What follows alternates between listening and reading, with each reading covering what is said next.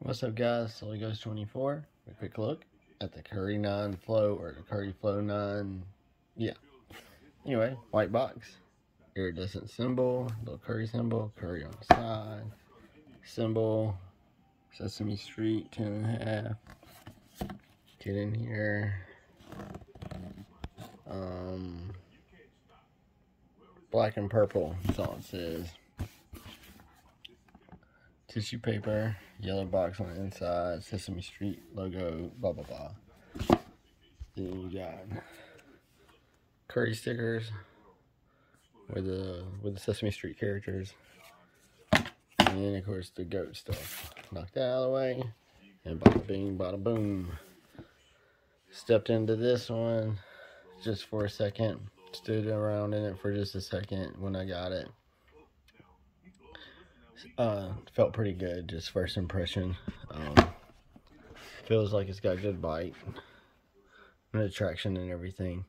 Pretty aggressive traction up front with little holes and dips and cuts in it. And then the spiral, I call it the G.I. Joe Cobra pattern in the back. And of course, the torsion plates there with the Under Armour and the Curry signature. And the midsole is the flow material. This is the flow concept, where the foam is the midsole and the sole of the shoe. And I like how it wraps up all aggressive on the midsole. Pretty cool. Kind of reminds me of the Kyrie's in a way.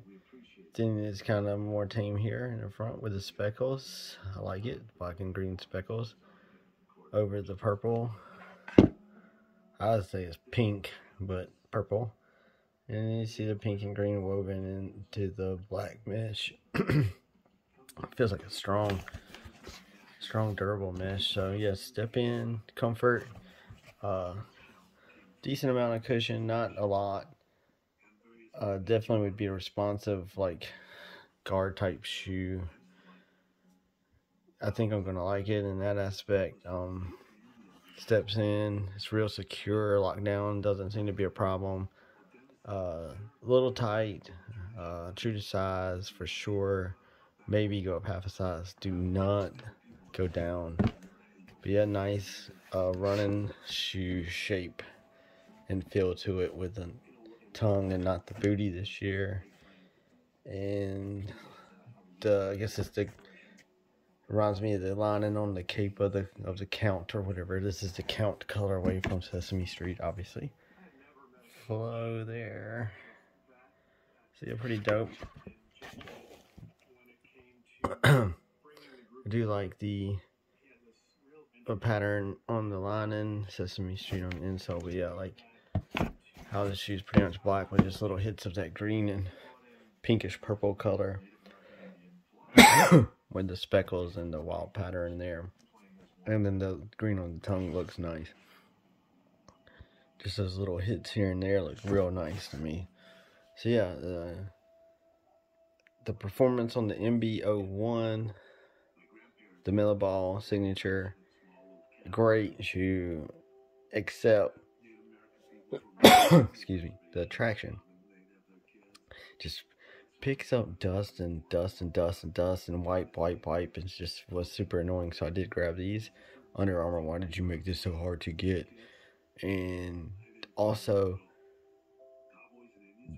resale is ridiculous on these. Like, some pairs are just astronomical, and this one was $218 on Goat, which I thought was bad enough. And the one pair that I liked, I forget the name of the colorway, was like $250. But anyway, then you start paying us fees, it's ridiculous.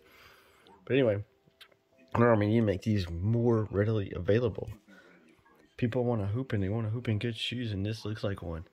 So yeah, hopefully when I take this one out for a spin on court, the traction bite, and I think I'll be happy with it, because it seems like the fit and the cushion is going to be nice. So yeah, let me know what you guys think.